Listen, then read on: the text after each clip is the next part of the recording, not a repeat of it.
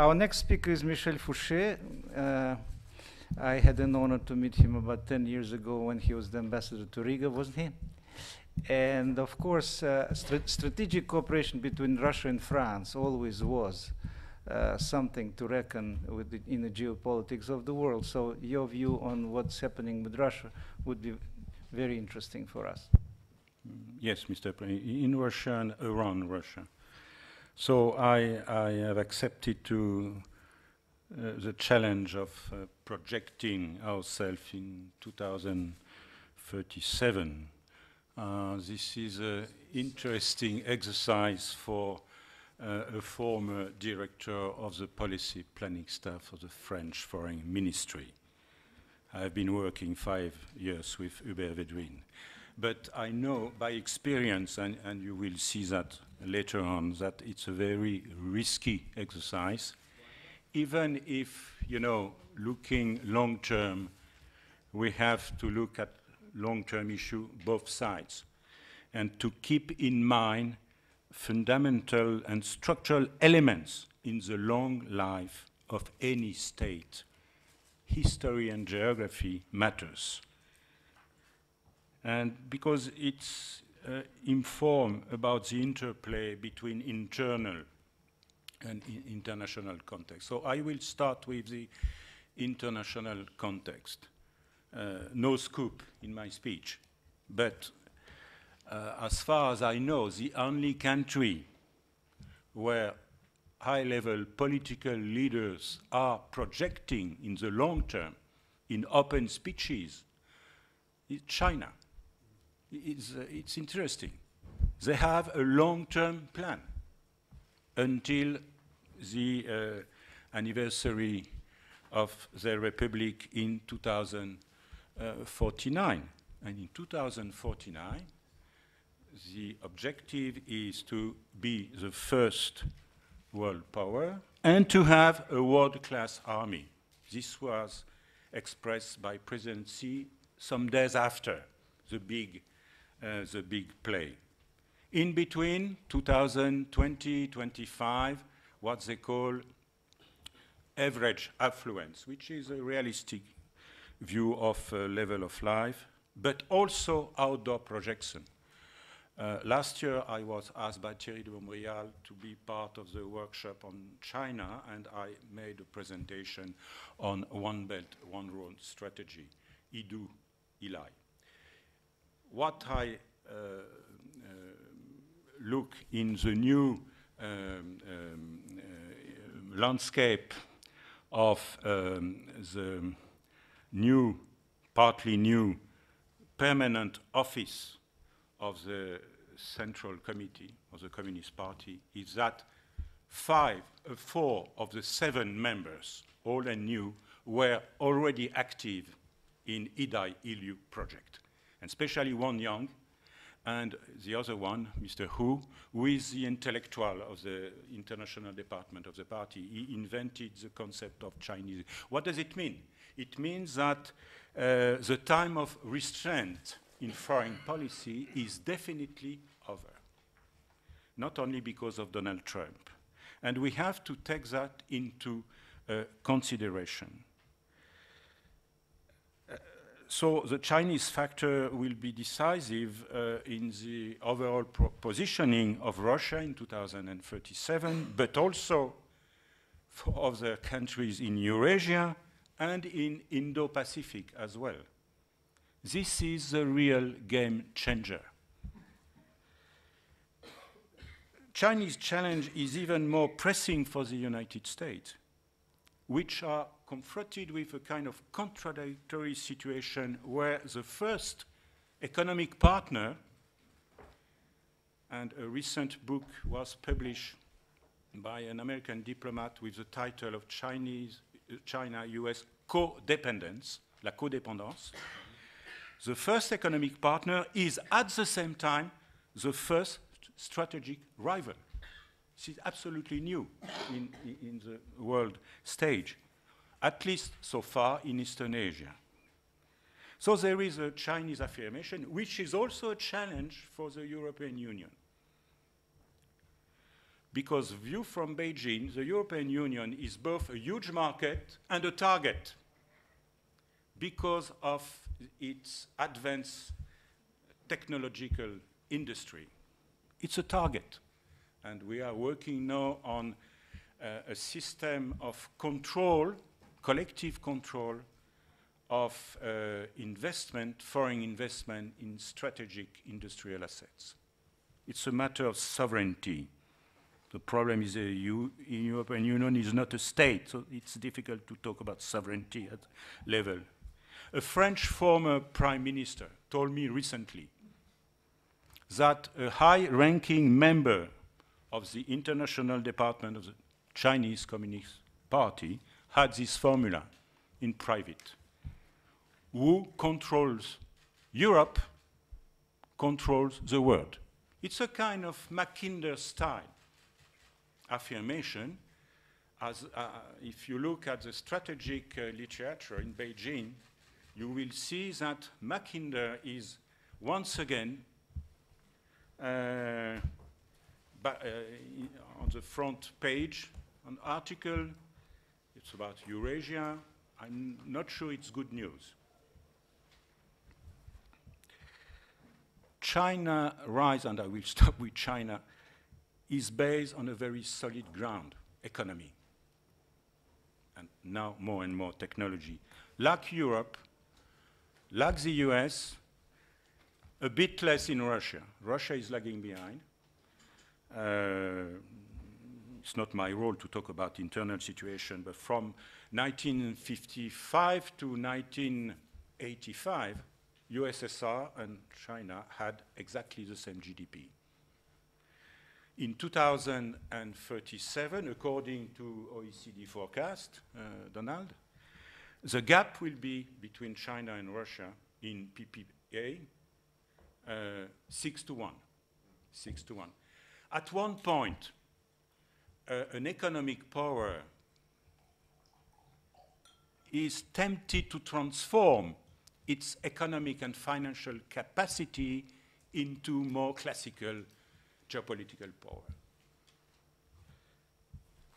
Second factor is the US. This was addressed, I will not insist on that, but in 2037, I expect US feeling less as a European power. For many reasons, not only the Chinese challenge, it's also, all this was mentioned this morning by Hubert Védrine. What has started with the end of Obama and with Trump, it's, in my view, a deep trend. American people, except maybe in the East and the West Coast, doesn't want anymore to pay the heavy cost of being the guardian, le gendarme, the constable of the world order. The sheriff put his star down on the table. This is a long trend. It's beyond Chinese factor. And my view is also in the long-term divergences between Brussels and Washington have ground on many issues, fiscal issues, extraterritoriality of American law, and the EU, I hope so, has grown. We are always in fiction, Mr. President, geopolitical fiction, more autonomous under the leadership of Paris and Berlin to face global challenges, because my view of the European process is that we have to adapt today at a new scale of realities. The previous scales were, you know, reconciliation between France and Germany in the context of the Cold War. After that, for France, decolonization. After that, change in Central, Eastern Europe and USSR. And now there is a new challenge for the European project itself. What is his meaning in the global context, which is new for us? We are not ready today to address that. So the positive outcome of that new landscape in 20 years' time, a common Chinese challenge and an evolution of the transatlantic relation could be a better understanding between EU and Russia, because we have shared interest in the long term. I say Europe, not the West. The exit of the Cold War was failed. Let's find something else. And with the new international context, we have a very narrow margin of error. Let me take a stupid risk. 2037 will mark the beginning of a fourth presidential mandate in Russia since 2018. President Sergei Shoigu will have found his successor after 2 terms. Of course, the regime of visit ban to the EU, which is affecting your Minister of Defense today, will have been cancelled before the election. We cannot accept a diplomatic scene where a new elected president cannot travel to Brussels, Berlin. So, which are the Russian interests in 20 years' time? In 2037, Russian population is more or less 1.7 of the world population. Large territory, the same one, 13% of the land surface. I'm not referring to territorial waters. Russia remains underpopulated, few density, it's a fact. It means that, like in France, it's not so populated, France. It means that collective equipment have a cost, even if they are expensive. Even if digital technology could provide services to remote region in Russia. Russian power, in 30 years' time, is strong in military, geopolitical, and diplomatic terms. One example I studied recently, the Escadra, the Navy, is active in the Black Sea. You will have more than 30 warships if the program is completed. Submarines, frigates, patrol boats, corvettes, included joint exercise with the Chinese Navy. Thank you for Moscow to allow Chinese Navy to go to former French-British Sea, Mare Nostrum. You will be active in the Arctic, less active in Western Pacific, but improve because in 20 years' time, you have time to sign up a treaty of peace with Japan, which is an obstacle to a real Asia-Pacific policy of Russia, and we will need that. Russia is very active in UN Security Council because you are, like the French, very multilateralist, and you will benefit from successes in mediation, especially in the Middle East, in the 20s. I hope not later. So you will be on the global stage with diplomatic capacities to mediate. Nobody else is able to do that today. It's fascinating. Minister Shoigu is traveling to Israel. The King Salman is traveling to Moscow, and some weeks after, President Putin is in Iran. Nobody is able to do that today, even the French. The asset of energy is real. I don't know your report, as long as oil is a key for transport. But in the next 20 years, things will change. Slowly, if we listen to Patrick Pouyanné, but I give you just one example. The mayor of Paris, Anne Hidalgo, has decided that in 2030, there will be no car anymore in central Paris, in Paris. Yeah? So, a change. So the real issue for Russia is the state of its economy at the global age. Today, its economy is not diversified enough, even if it is changing, to take full benefit from globalization.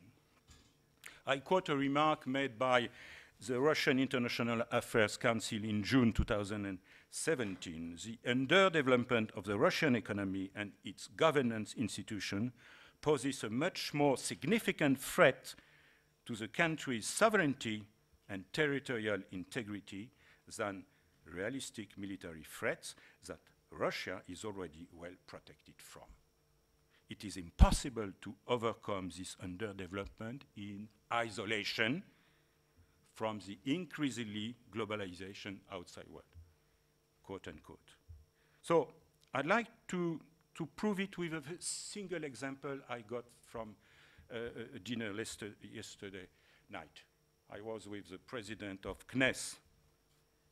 I remember that we had cooperation between France and Russia to launch Soyuz rockets in Kourou, Guyana. This is no more the case. The decision not to use our facilities, and by the way, technological cooperation, was taken before sanctions, before. It was a strategy. Maybe we will have Russian rockets in Guyana in 2013. At the same time, we have huge, interesting capacities on science, technology, research, on climate issue between European and Russian, Arctic Ocean. So we have a capacity to have first-class cooperation on common issues. So why Russia is not able among the BRICS to take benefit from globalization? I think it's basically the structure of the economy, inheritance, policies. It's a structural internal problem. But you know, the solution is not only with old-fashioned zero-sum game geopolitics. It's not helpful. And the interaction, the economic interaction between Russia, China, and India, due to Western sanctions, is very weak. So in my view, the EU should play and may play and should play a role in the modernization of Russia in the new global context because we have common interest. It's not new. In the past, in the 19th century, we had a huge flow of investment for France, from Germany, from England to Russia. This was stopped by October Revolution 1 century ago. After that, flows were stopped, partly stopped by sanction and all this stuff. But why working with Russia to fill the gap between its strong external power and its deficient inclusion into the global stage? First and foremost, because it's our interest. Our interest. So it's a huge market next door. Companies are already working in Far East development because there is a new spirit in entrepreneurship. If we conclude, we can be optimistic. Border quarrels between EU and Russia will all be solved. Ukraine will be a neutral country like Finland with success. Remember Václav Havel remarks, Russia does not know exactly where it starts and where it ends. The day where we will decide quietly, where the EU ends and where the Russia Federation starts, half of the tension between them will disappear. So if we can get out of the classical old-fashioned geopolitics and territorial glacis, we will make progress. OSCE will resume importance. We will have a more relaxed NATO-Russia Council with a mission to sketch a new framework of security for the continent, a part of Eurasia. Let's come back to Evian meeting, 2008. I was there, President Medvedev, President Sarkozy. Looking back, the issue of the role and the place of Russia in the European concert, le concert européen, it's a very old story. We have to come back to that. We have to come back to that. It's a huge task. You mentioned, Mr. President, the 4 spaces of St. Petersburg. I wrote it before knowing that. If we don't do that, if we don't set up a new European order in the next 2 decades, a new European concert, we will remain weak in the international sphere. We're not able to master a critical neighborhood, and we will have a very bleak future. So my view is that we should resume talks, at least at track 2 level. Yes, we can.